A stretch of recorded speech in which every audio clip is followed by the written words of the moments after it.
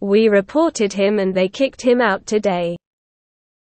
A guy was being creepy with the girls in the dorm, i.e. asking us to dinner repeatedly.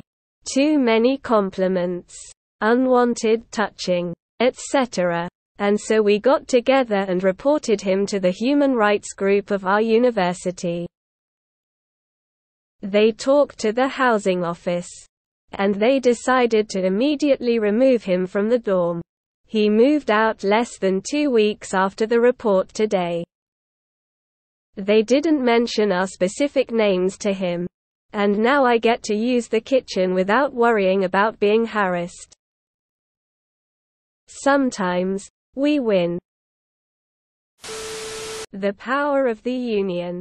A collective can do a lot of things an individual can't. Remember this when you move out to the world. Good for you for banding together to get him out of there. I'm so happy for you. Please enjoy the peace and calm of being unmolested in your own home. Something similar happened at my college, and while I scared him off early on unintentionally.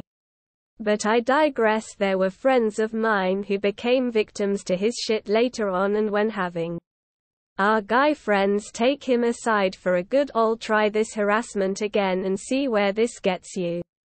We went to the college to get him kicked, and then right to the courthouse for an order of his arrest. It worked beautifully, probably since there were so many people there as witnesses. Like me. But it's so damn good when this works out. I am happy for you all. When I was in college 25 years ago, I broke up with a guy who would stand outside my room and scream threats at me. I was terrified living there. And the best the college could do was move me into a different and much more terrible living space. I had a single in a great building. They would do nothing to him. He has a right to live here too. I eventually moved home and commuted an hour back and forth each day. Do you know where he got moved to? Hopefully. They didn't just shuffle him off to another co-ed dorm where he now has access to new unsuspecting women. Is there a way to find out and possibly warn his new neighbors? I am proud of you and happy that the creep got moved. Amazing, I think, because you all banded together. It was harder for them to pretend it's a you problem. If everyone goes individually, they can hide the fact that others have reported him as well.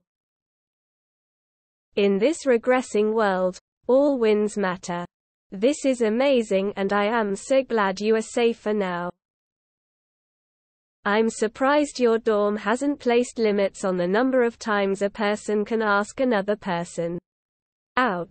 In my neck of the woods it's common, with anything above 2 attempts being possible grounds for expulsion from the dorms. Not the school at most locations. No one should ever feel uncomfortable in their own home. I'm glad that guy is gone. Had a guy in my dorm kinda like that. There were a few girls who said he tried to kiss them in the elevator. A few other similar stories. Dude, you could tell he had no idea how to relate to people.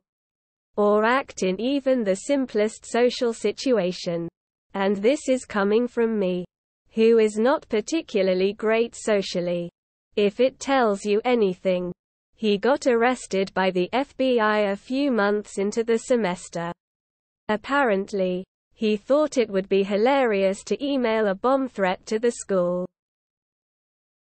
Well done. Great job. This is also the power of not giving up. We assume it's inevitable. That they'll never take action. And don't report. Then there's no chance for the right thing to happen. It's wrong. Talk about it. Report it. Sometimes nothing will be done. Sometimes everything will be done. Good on you. Great example of the sisterhood at work. You are so brave, courageous, and resilient to do the right thing. I'm glad you never gave up.